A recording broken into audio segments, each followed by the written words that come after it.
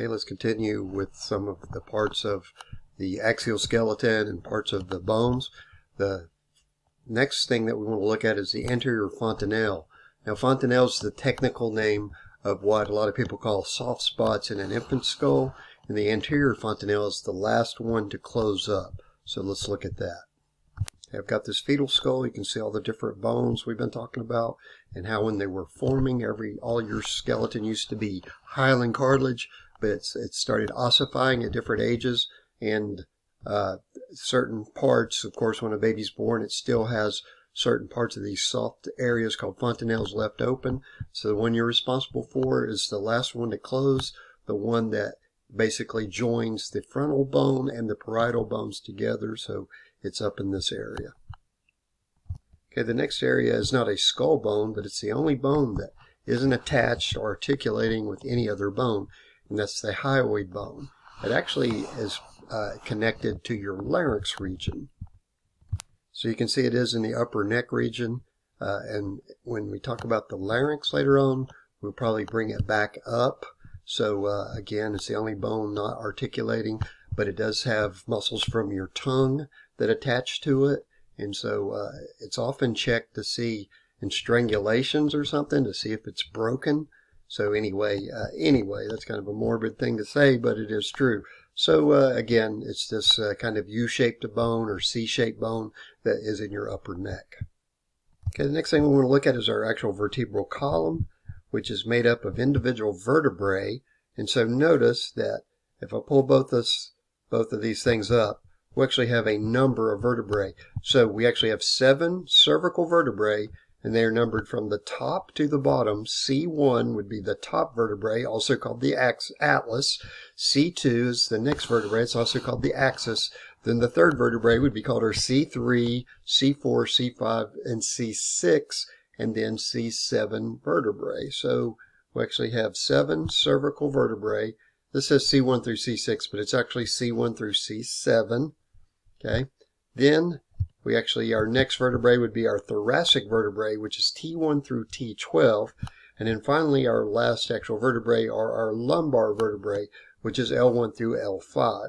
Okay. Then after that, we actually have our sacrum, which is kind of it's still part of the axial skeleton, and it's kind of fused vertebrae. And then the coccyx is your literal tailbone.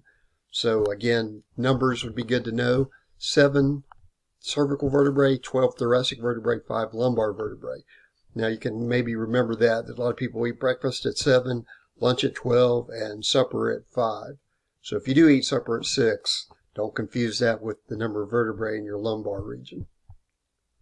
So again, notice the first 7 vertebrae here would be cervical, the next 12 vertebrae here would be thoracic, the last 5 vertebrae would be lumbar. Now, the first 7 vertebrae, they go increasingly from smaller to larger. So if I just had this vertebrae and one of those vertebrae out, you could probably say, yeah, that one's small, it must be cervical, that one's large, it must be lumbar. But the problem comes with what's the difference between this C7 and this T1 vertebrae, because really they're almost the same size. What's the difference in this T12 and this L1 vertebrae, because they're really almost the same size. So besides size, what are some of the other distinguishing characteristics? So we're going to talk about that in a minute. First of all, though, I want you to notice that the vertebrae are not just perfectly straight up and down, but that we have these natural curves. So notice how we have this kind of curve here, and curve there. So notice when we say spinal curves, we're talking about the natural curves that are in each of those areas. And sometimes exaggerations of those curves lead to certain conditions. I'm sure most of you have heard of scoliosis, but there are several other conditions that would be determined by the curve or the over curvature, or even potentially a lack of curvature in certain areas. So let's look at this. What is it that basically all of the vertebrae have in common, no matter if they're cervical, thoracic, or lumbar? Well, they all have a spinous process. They all have a transverse process. They all have a body, even though the body is almost lacking in our C1 vertebrae. And they all have the vertebral foramen. We've learned by now that a foramen means a hole. So they have a hole that the spinal cord can run through. So let's look at those, and then we'll talk about if we just picked up a vertebrae, how we could basically tell whether it was a cervical, thoracic, or lumbar vertebrae. So here's the structure of a typical vertebrae. In other words, what we see on here we would pretty much see on most vertebrae.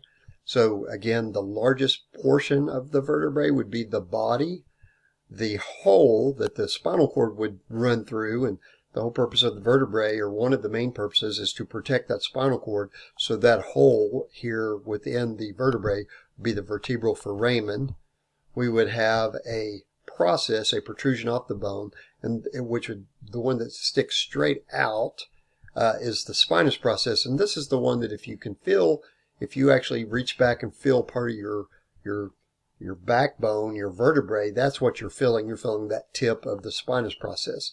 And then protruding side to side is the transverse processes.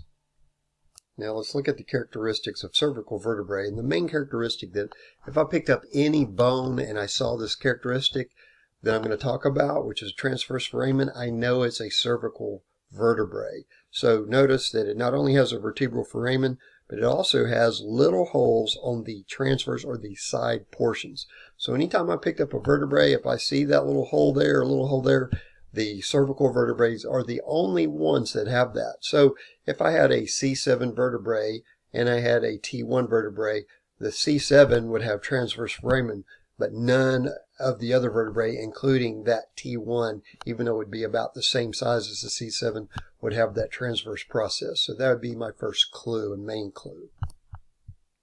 The main distinguishing characteristic of the thoracic vertebrae are these things here called costal facets for ribs. In other words, there are actually 12 thoracic vertebrae, and all of them would have a rib attached to it. None of the cervical would have a rib attached to it. None of the lumbar would have a rib attached to it. But you can see that there can actually be more than one rib attached to an individual vertebrae, even though we only have 12 ribs. It's not necessarily a one-to-one-to-one connection. So you can see that little hole there, that little hole, that little hole, that's representing this little area here, which is the rib facet. Don't confuse the rib facet for the superior or inferior articular process and facet, which is like where they attach, one vertebrae attaches to another one. But notice out here even, I've got a facet for a rib would attach there. Here I could have a rib attached to this point or even to that point. Sometimes one rib will attach to more than one vertebrae.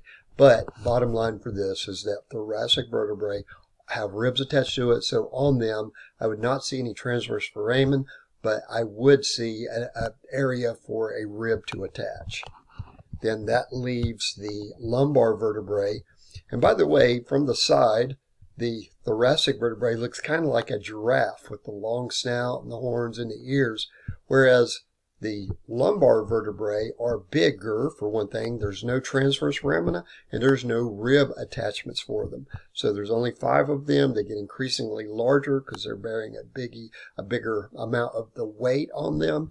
So again, I'm not going to see a rib attachment or a transverse foramen on them, but I'm going to see their spinous processes are what we call hatchet shaped. It almost gives them like a moose-like appearance versus a giraffe-like appearance because of the long, skinny spinous process.